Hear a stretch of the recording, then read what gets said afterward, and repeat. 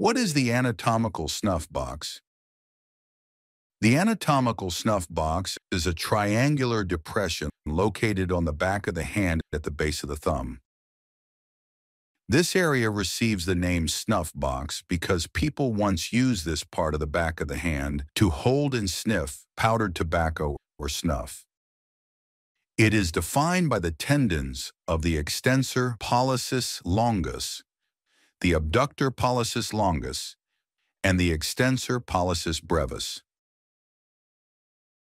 The clinical significance of this area lies in its usefulness for identifying these structures for medical examination after hand or wrist injuries.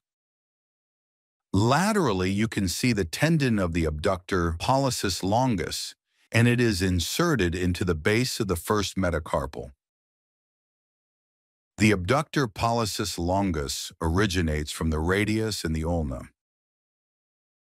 The second tendon is the extensor pollicis brevis, which is inserted into the base of the proximal phalanx. And the extensor pollicis brevis originates from the radius.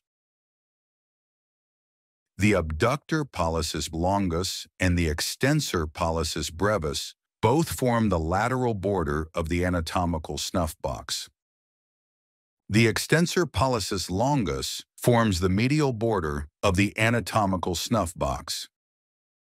The extensor pollicis longus comes from the ulna, and it inserts into the base of the distal phalanx.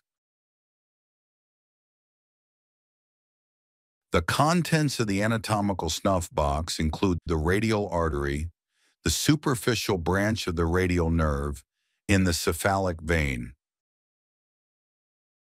The floor of the anatomical snuff box is formed by the scaphoid bone and the trapezium bone,